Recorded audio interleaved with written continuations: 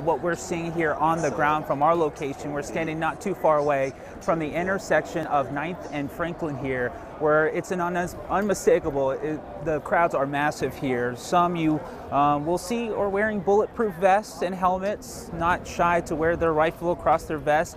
You will hear, like Cheryl mentioned, the occasional USA chants breaking out.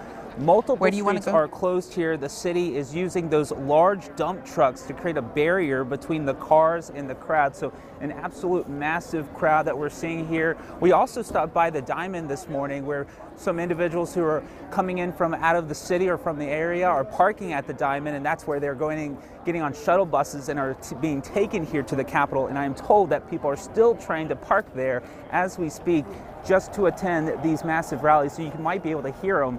The echoes of their chants there. I mostly saw license plates from Virginia and North Carolina. I did speak to a man who says he flew in from Texas. I am told individuals are here from all the way from Alaska and California. We caught up with a father and son who drove in this morning from Tappahannock. They said they had no choice but to join their fellow pro-gun supporters and be heard. He told me the country is watching Virginia. It's a test state right now.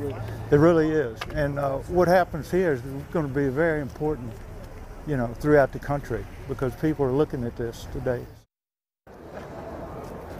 So the good news so far, we have witnessed a relatively peaceful, calm rally, that the crowds certainly are not slowing down. They are out here in full force, and we will be keeping up with the crowds on my Facebook and on our Twitter. Of course, we'll have more on air and online for you here working for you in downtown Richmond. I'm Brendan King, CBS 6 News.